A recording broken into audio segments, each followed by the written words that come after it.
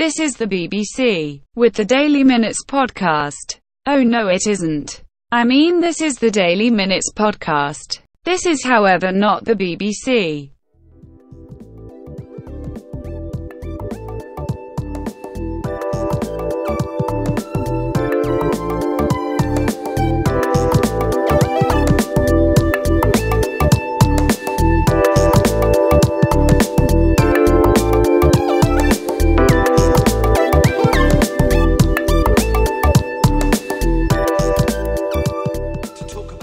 Ik moet serieus een steviger microfoonstatief hebben, want dat ding dat is zeer irritant. Die gaat alle richtingen uit en het kost moeite om hem vast te zetten. Maar de microfoon is te zwaar, denk ik, met alle spullen die eraan hangen.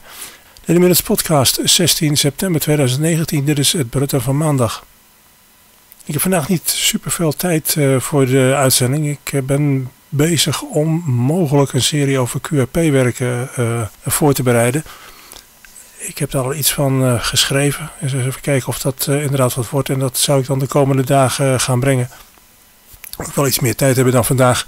Wat ik nog niet gebracht heb, dat is... ik had zaterdag geen uitzending. De uitzending van TX Factor van het RCB nieuws. Die ga ik vandaag brengen. En als het een klein beetje lukt, dan kom ik morgen met de eerste aflevering over QRP. Vandaag geen nieuw beeldmateriaal trouwens. Er is gewoon geen tijd voor.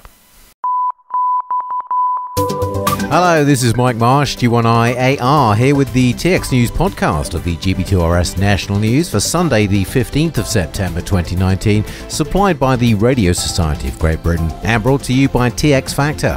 The news headlines this week: Larry E. Price, Whiskey 4, Romeo Alpha, Silent Key. Bulgarians get digital segment on 6 meters, and the RSGB NRC aerial improvements. It's with great sadness that the IARU reports that ARRL and IARU President Emeritus Larry E. Price, Whiskey 4, Romeo Alpha, died on the 10th of September. He was 85. The IARU owes a great debt of gratitude to Larry for his tireless work over the decades to represent the interests of amateur radio in regulatory forums. Larry was first licensed as Whiskey November 5 Tango India Alpha at 16 years old. He served 4 two-year terms as ARRL President, serving simultaneously as Secretary of the International Amateur Radio Union in 1989 to 1992, and continuing as IARU Secretary and ARRL International Affairs Vice President until his election as IARU President in 1999. He served as IARU President for 2 5-year terms, retiring and being named IARU President Emeritus and the IARU Administrative Council in 2009. The ARRL board named him ARRL President Emeritus in 2011, and the amateur radio community expresses its deep felt sympathy to Larry's family at this very sad time. Bulgarian radio amateurs have obtained temporary access to the digital portion of the 50 MHz band, 50.310 to 50.335 MHz. Previously, their allocation was restricted to just 50.05 to 50.2 MHz, which excluded digital usage such as FT8. A key objective to WRC19 is to extend 50 MHz access to all countries across Region 1. The RSGB National Radio Centre at Bletchley Park has successfully completed the realignment of the Step IR beam this week. The Yaesu rotator is now back in action and the Step IR beam can be rotated. The D-Star repeater Golf Bravo 7 Bravo Papa is also now back online and fully operational. Don't forget, RSGB members can download a free entry to Bletchley Park and take your licence with you. You'll get the opportunity to operate GB3RS whilst you're there. Go over to the website at rsgb.org/Bletchley-Park-voucher and you'll get all the details up there. The RSGB convention takes place in Milton Keynes from the 11th to the 13th of October. The provisional programme of lectures and workshops is now online at rsgb.org/convention. In the talk, I Can Hear It, Why Won't It Decode? Neil Smith, Golf 4 Delta Bravo November, will discuss how do you choose the best digital mode for tropospheric DX at VHF and above. He'll investigate the effects of multipath, scintillation, scatter modes, and the radio characteristics of signal coherence and decodability. Full details of all the tickets, the weekend packages, and the Build-a-thon can be found online at rsgb.org/convention. 3 more RSGB 2018 convention videos have been released to the RSGB YouTube channel at youtube.com/thersgb. John Warburton, Golf 4 India Romeo November, talks about an HFD expedition to the Andaman Islands. Bob Hansen, Oscar Zulu 2 Mike, looks at Arduino, GPS, RF, and Psi 5351 Alpha for radio amateurs, and Chris Tran, Golf Mike 3 Whiskey Oscar Juliet, looks at transmit-receive switching times and why they matter. Golf Bravo 7 Hotel Zulu in Strabane, Northern Ireland, is a multi-mode digital repeater and is now active on DMR, D-Star and Yaesu Fusion. Reports are welcome to the repeater keeper Michael Conahan, Mike India 0 Hotel Oscar Zulu. The next edition of Radcom Basics will be available at the end of this month, September. This edition will look at the RSGB Awards, in particular for the Foundation license, moving up intermediate and advanced licenses using digital repeaters, and how and why the HF bands come alive in the autumn. RSGB members can read previous editions of Radcom Basics by going over online to rsgb.org/radcom-basics. You can register to receive notification of subsequent issues as they become available. They will appear at the same internet address. Each edition of Radcom Basics explores key aspects of amateur radio in a straightforward way. Radcom Basics is sent as an email alert to subscribers when each edition is published, and the email provides a list of contents and a link to the articles on the RSGB website. There goes your headline news. Now it's time to look at details of rallies and events for the upcoming week. Sunday the 15th, the West Tyrone ARC rally is going to be held at Omar Rugby Club at 7 Mellon Park Drive in Omar. Postcode is Bravo Tango 785 November Echo. The doors open at 11 in the morning and admission will cost you £3. There will be a talk-in station, trade stand, special interest groups, a bring and buy and an RSGB bookstall. Catering and a licensed bar are available on site, and a prize draw will take place too. Get some more information from Philip. Call his mobile 07849 025 760. Next Sunday the 22nd, it's the Western Supermare Radio Rally held at the campus on Highlands Lane in Western Supermare, where the postcode is Bravo Sierra 24 7 Delta X-Ray. Doors open from 10 till 3 and entry is £3. There'll be trade stands and a bring and buy, plus excellent catering and a large car park too. If you'd like some more information, get in touch with Dave Dyer on his mobile 07871 034 206.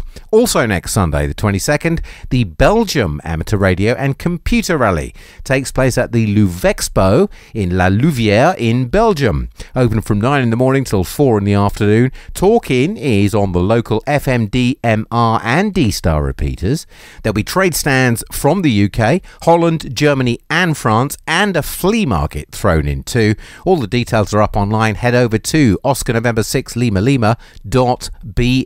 And if you've got stuff going on next year, now is a very good time to send it to us. Details of your 2020 rally and event plans, we need to hear about them. Get those in via email if you could as soon as possible to radcom@rsgb.org.uk. Let's look at the DX news now from 425 DX News and other sources. The Latvian team on Nauru between the 16th to the 25th of September will be signing Charlie 21 Whiskey instead of Charlie 21 Whiskey. Tina Hotel Bravo 0 / Delta Lima 5 Yankee Lima, and Fred Hotel Bravo 0 / Delta Lima 5 Yankee Mike will be active from Masesha in Liechtenstein from the 20th of September to the 5th of October. Now, they'll be operating CW plus RTTY, especially during the CQWW DX RTTY contest, and there may be some SSB on the 160 to 6 metre bands too, if you get a contact QSL via their home calls or direct or via the Bureau. Giuseppe, Italy Kilo 5 Whiskey Alpha, will be active as Italy Mike 0 Delta Alpha Echo from San Pietro Island, which is Echo Uniform 165, between the 16th and the 28th of September. It'll also be on the HF bands as well as 6 metres, 2 metres and 70 centimetres. QSL is via Italy Kilo 5 Whiskey Alpha, direct or via the Bureau. Harry, Juliet Golf 7 Papa Sierra Juliet, will be active holiday styley as Whiskey Hotel 0 Romeo Uniform from Saipan, which is Oscar Charlie 086. Now that's going to be between the 15th and the 22nd of September. He will be operating CW, SSB and RTTY on the 40 to 10 metre bands. QSL is via Logbook of the World, or you can do it direct to Juliet Golf 7 Papa Sierra Juliet. And Chip, Kilo Bravo 1 Quebec Uniform, will be QRV as 9 Golf 5 Quebec Uniform from Ghana until the 21st of September. He'll be on 40, 30 and 20 metres using CW and digital, and the QSL manager there is November 4 Golf November Romeo. Special events news time now, and the Thames Amateur Radio Club will operate Golf Bravo 2 Mike Foxtrot Mike on Sunday the 15th to raise awareness of military sites, particularly in Essex and Kent. Golf Bravo 2 Mike Foxtrot Mike will be at a World War II pillbox at Wat Tyler Country Park near Basildon. This month marks the centenary of radio in the Cambridge area, as well as a celebration day to be held on the 29th of September at Foxton, to which all local amateurs are invited. Local clubs have activated the call sign Golf Bravo 1 Charlie Alpha Mike and will be operating it throughout September. All the details are up online, by the way. Head over to cdarc.org.uk. Oscar Lima 75 Carbon celebrates the 75th anniversary of dropping the carbon paratroops in the Protectorate of Bohemia and Moravia during World War II, known as Operation Carbon. It'll be on the air until the 30th of November, and all the details are up on qrz.com. In memory of those lost in the Operation Market Garden, the South Dorset Radio Society will be operating from the wartime glider base at Tarrant Rushton, which is near Blandford in Dorset. They aim to be on the air from Tuesday the 17th right through until Friday the 20th of September, and they'll be using the call sign Golf Bravo 0 Mike Kilo Tango. Southgate ARC will be taking part in Railways on the Air on the 21st and 22nd of September from the Hoddesdon Model and Railway Club at Broxbourne Meadows. They'll be using the call sign Golf Bravo 4 Hotel Mike Romeo. Volunteers, operators and anyone interested are more than welcome to come along.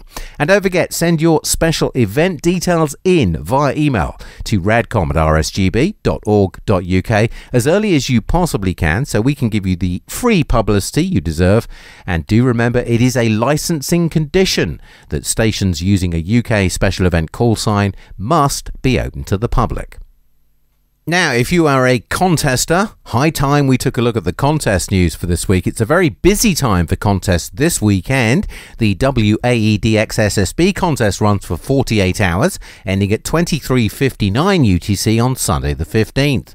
Using the 3.5 to 28 MHz contest bands, the exchange's signal report and serial number, and EU stations only work non-EU stations. The UK Microwave Group contest runs 0900 to 1700 UTC on Sunday the 15th. It's on the 24 to 76 GHz bands using all modes, the exchange's signal report, serial number and locator.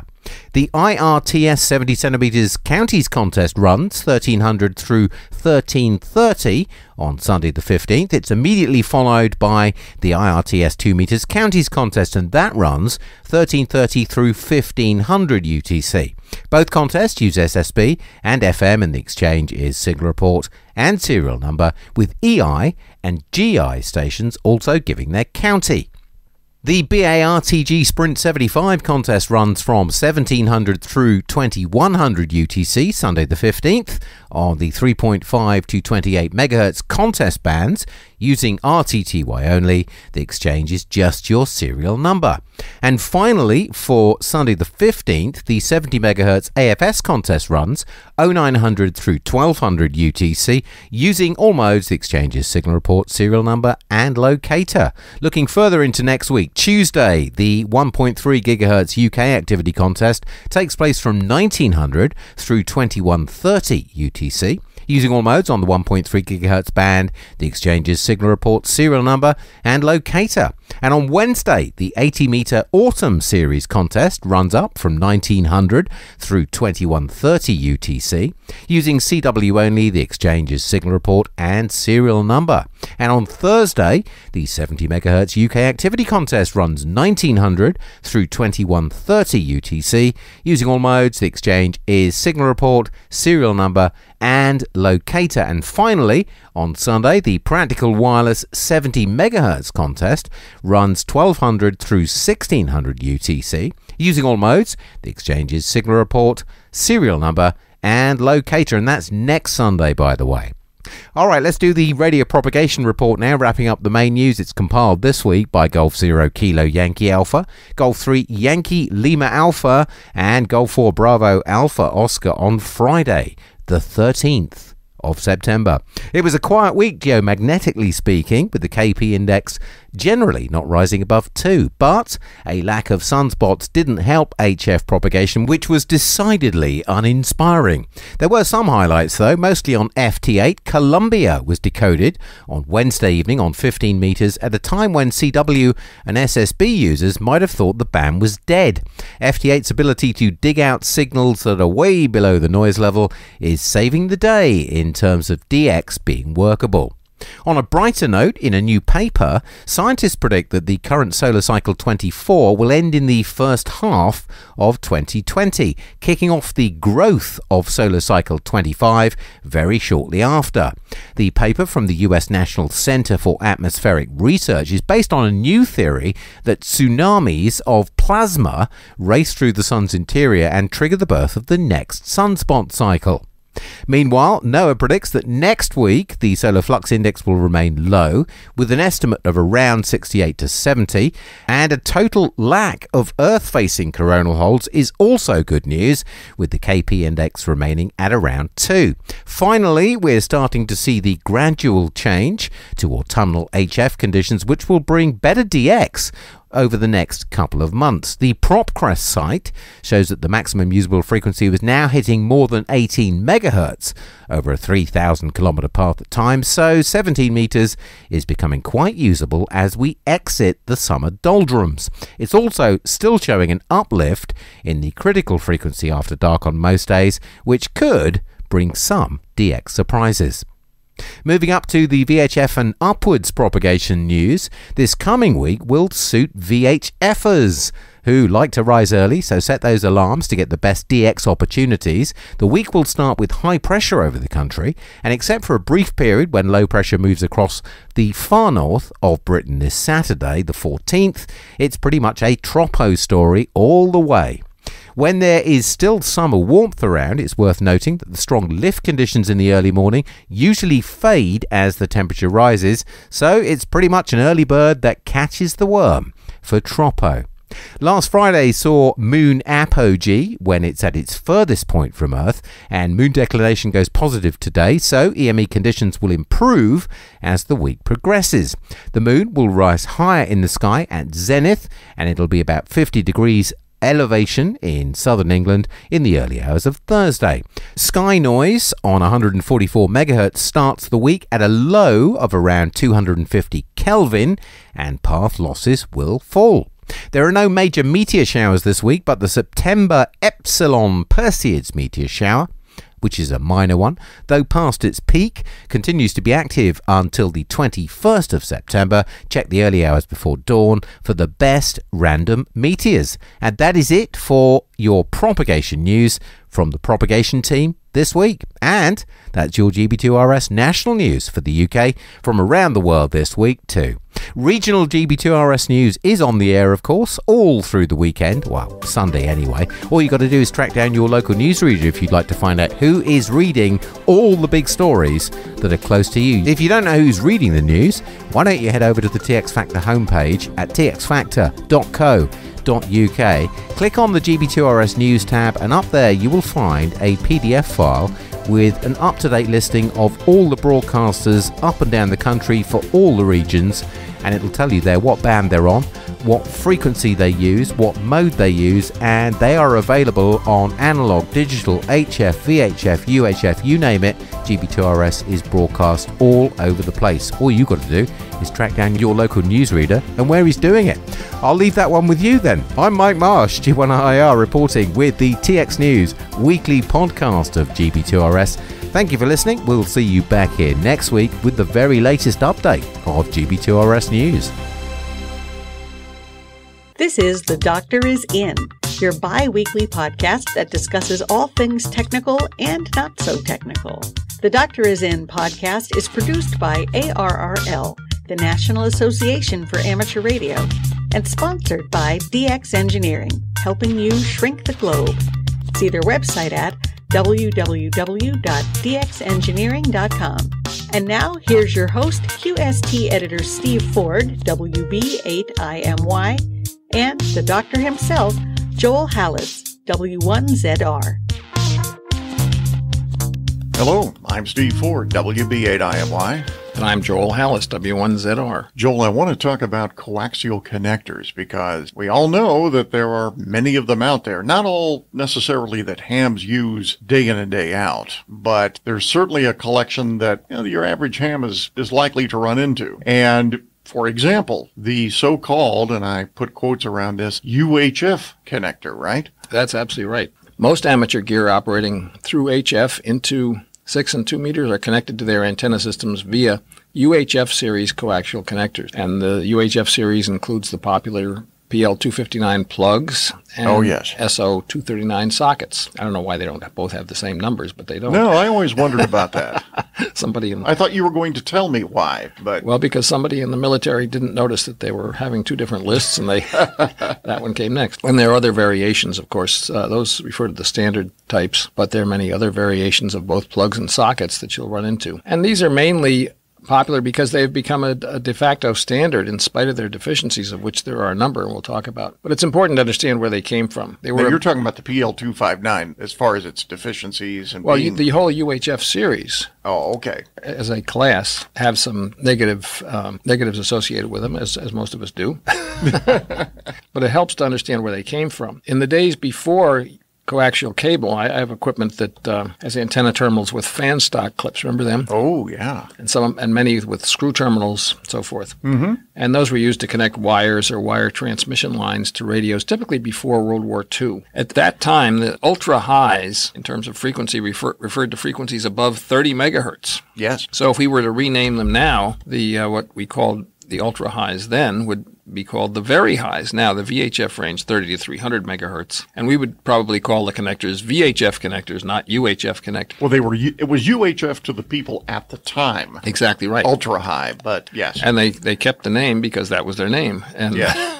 they still called that. So they're not really appropriate very much for UHF use, although sometimes you'll see them used on 70-centimeter equipment. I have, yeah. And one of the major limitations is that they are not a constant impedance connector. That is to say, the ideal connector looks like it isn't there electrically to something. So if you had a coaxial cable with a 50-ohm characteristic impedance, what you'd really want to have is a 50-ohm connector that continues that characteristic impedance, and that's easy enough to do with having the right size center conductor and shield and space in between. But they didn't. They either didn't know or didn't care at that point, or it didn't matter much. And in fact, it doesn't matter if the frequency is low enough in the HF or into the low VHF range. You do get a mismatch, but it changes very quickly back to the other impedance, and the transformation of anything through that short length is very small. But if you get up into a high enough frequency, the transformation can cause the standing wave ratio of the transmission line extending below that point to be higher and cause significant loss or have cause problems for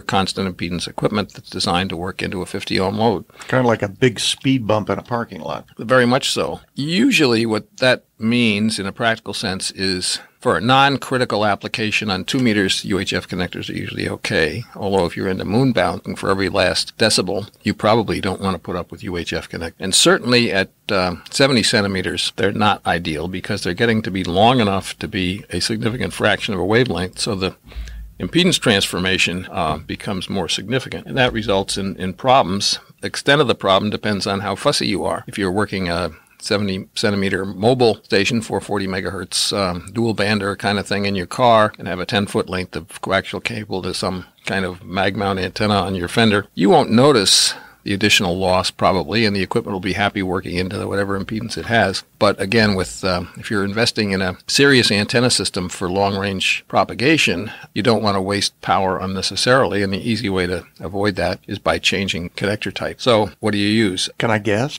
Well, there are a number of choices. Go ahead. What's your guess? My guess is an N connector. Am I right? That would be my first choice. Yes, the N connector is very good. Now, it's important to note that there are a couple of other problems with UHF connectors we should mention. One of them is, unlike the N connector, the UHF relies on the back shell to make the connection to the shield, which means if it loosens up, as it will always do in the trunk of your car in my experience, yes, you end up with a poor connection, an intermittent situation as you bounce along the road. Always tighten UHF connector back shells with a pair of gas pliers and just a little bit of a twist. You don't want to deform them, but just enough to make them really snug, and they'll tend to stay together. Another problem with UHF connectors is that they're not waterproof. So if they're outside, you need to waterproof them to keep water out of them, because not only does the water get into the connector, which can be a problem, but it also can penetrate into the coax, and that can degrade the coax very quickly compared to not having water. It sure can. In fact, do you know, yesterday when I was taking my cables down, as I was explaining to you, because my big spruce tree had to come down, there was a length of LMR 400 coax, and do you know that water had gotten into that, and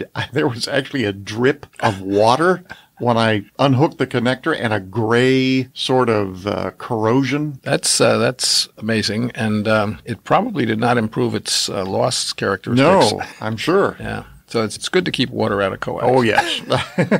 And that's sort of another topic, but we should talk about that sometime. Yeah. Keeping water out of coax. Yeah. And it comes up a lot. I get a lot of questions. There are a lot of questions that cause me to answer about water and coax, even though that might not have been the thrust of the question. So a type N connector solves all those problems. It is a constant impedance connector, and they're available in both 50 and 75 ohm impedances, which is a little bit of a concern because they're not compatible. If you plug the 50 ohm has a larger center conductor and a larger center conductor pin than the 75 ohm. If you plug a 50 ohm plug into a 75 ohm socket, you will spread the pins. And once in my life, I've encountered a situation in which a nicely snugged up type N plug in a type N socket was not making contact, and it turned out to be a non-appropriate impedance interconnection. So that doesn't usually happen. Usually there's enough tolerance, variation, and shift of things that it makes contact. But it can happen, not just theoretically. I've seen it happen, that the two will not make contact. And you've damaged the connector also, so you have to be careful about that. Now, fortunately, in the radio business, you almost always just see 50 ohm connectors. The 75 ohm connectors are typically used in video applications and cable TV applications and distribution kind of. But the type N connector is constant impedance, and the way the connection is made, while the back shell holds the whole thing together, the connection actually happens inside that through a different structure that can move a little bit without it causing to intermittent. And the usual type N, I say that because there are some that are made like UHF connectors, but the usual type N that's made with a gasket in it is actually waterproof. So those are all benefits that solve problems with UHF connector. And the type N connector is about the same size as a UHF connector. They're assembled somewhat differently. And arguably, once you've done it a few times, the N is actually easier to do. You don't have the problem of sweating the shield to the back shell of the outer side of the plug, for example. Now, of course, crimping avoids that with either type. Now, in terms of frequency response, unlike the UHF connector, which Amphenol specifies as being good up to 300 megahertz, they specify the Type N as being good up to 11 gigahertz and under some conditions up to 18, which is a whole different realm. Now, the disadvantage of the Type N is that they can't handle quite the same amount of power. Typically, if you think of the Type N as being capable of handling 600 watts, that's a good power level up through the VHF and UHF range. Now, in addition to the Type N, there are a bunch of connector types that use the same exact connecting arrangement as the Type N, even though they look differently and they're not compatible with each other. The BNC is probably the most commonly encountered of this sort. It's a bayonet connector that's smaller, and it's a very handy size for RG58, RG8X, and so forth, and they're available for those types of cables. And it has that neat locking function. Yeah, it's a very easy to use. It's wonderful for patch cables because they're so easy to disconnect. But tell me, what does it mean, BNC? One guy told me British Naval Connector. I'm not sure I'm buying that. I believe the real answer is people's names, and I can't think of it. But B may stand for bayonet. Okay. Bayonet, somebody. Somebody will write in and tell us. Oh, no doubt. I'll get a bunch of mail about that. And I looked that up one time. I actually found it. It is possible. But that's not the only one. There's also a TNC, which looks just like a BNC and is the same size, but has a threaded outer back shell. So that's, again, handy for the smaller cable size. Now, you can get the connectors going either way. You can get ends for small cable, and you can get BNC for large cable, but somehow BNC and a large cable never looked quite right to me. No. There's also one you almost never see in amateur circles, and I don't understand why, and that's the Type C connector. I never see that. Which is like a Type N, except it's a bayonet. So it's a larger size bayonet connector. Huh. Now, again, all these have the same electrical arrangement, size and size. They all have the same power rating and so forth. And they're all waterproof and they're all constant impedance. One thing about the Type N, because they're fairly popular with amateurs, some manufacturers, Amphenol in particular, have a series at lower prices than their usual commercial ones. That I haven't seen anything about them that makes them look less expensive or work less well than the more expensive ones, but they do have lower price and plugs and sockets intended for amateur use. There was one I wanted to ask you about because it's popping up, at least when it comes to handheld transceivers. Oh, the SMA. Yes, I was going to mention that. Now, that was intended for semi-rigid microwave cables, mainly in equipment. I've seen that over the years. And radars and so forth. They're designed to be infrequently disconnected. Infrequently? Yeah. Okay. And they should be wrench tightened to be secured properly. Does that apply to your rubber duck antenna then on your handheld? Or? I'm talking about what the connector's designed for. Oh, okay. Now, you put it on a handheld radio antenna, and you probably won't tighten it with a wrench. No. And probably because it's a handheld antenna, it doesn't work all that well anyway. It works well enough for what it's supposed to do. It won't matter if it's not perfectly connected. But personally, I prefer the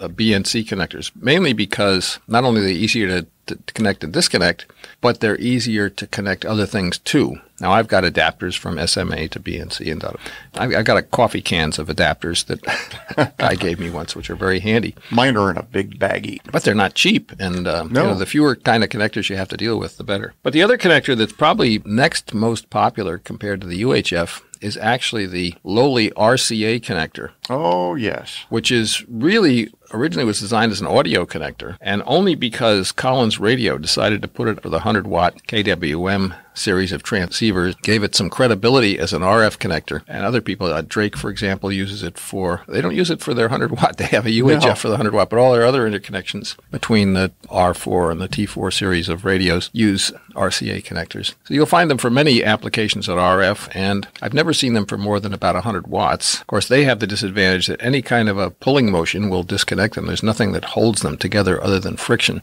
unlike the other connectors we've been talking about. But they seem to work, and they're a handy size, and they're very inexpensive. And in a pinch, you can use an audio cable that you buy at your local electronics dealer like we used to have around the corner. Back in the day, yeah. But they do work. I guess there's nothing wrong with them. Some of them are made with a sort of like RF connectors in the sense that they have a back shell kind of arrangement around the shield. I'm not sure that their shield has as much integrity as a real coax connector, but at HF they seem to work fine. Yeah, definitely. And there are other connectors too that you occasionally see and people ask me about. One of them that I've never used but seems sensible is a mini UHF. I don't think I've ever seen that. It looks just like a UHF, but it's about the size of a BNC. Okay. So it's a nice fit for RG8X or RG58 kind of cable. They may not be as popular in this country as in some other countries, but they seems like a sensible kind of thing. I've never seen any equipment provided with them, but there may be some out there.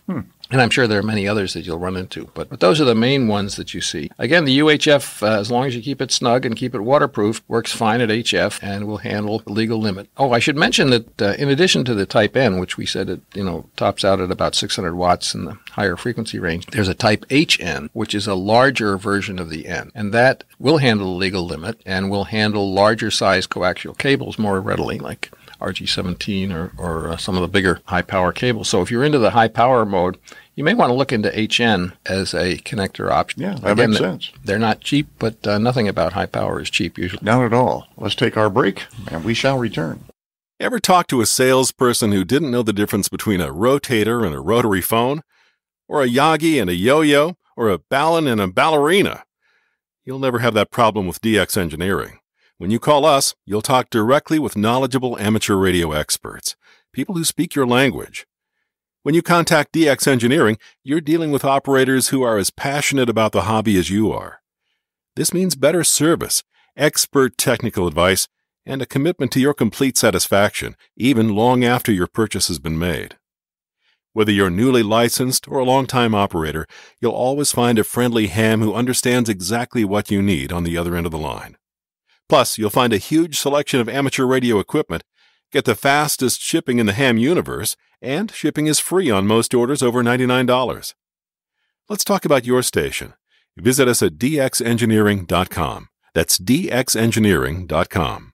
And we are back, Joel, and we have a question from Sandy, WB4EVH. And Sandy's asking, I recently saw a local CBer assembling a circularly polarized antenna. At HF, would there be any advantage to circular polarization? Yeah, it's an interesting question. It doesn't come up very often, but we think of circular polarization often as associated with satellite communications on VHF and UHF because the satellites tend to tumble and rotate with a subsequent change in polarization, and having circular polarization avoids the fades that result from that. But it actually came up long before satellites. Right after World War II, there was a problem with ground-to-air VHF communication because aircraft changed orientation during maneuvers, resulting in deep fades for the same reason. If you imagine a fighter pilot doing barrel rolls past the tower as he's checking in, his polarization will shift from vertical to horizontal as he rolls over.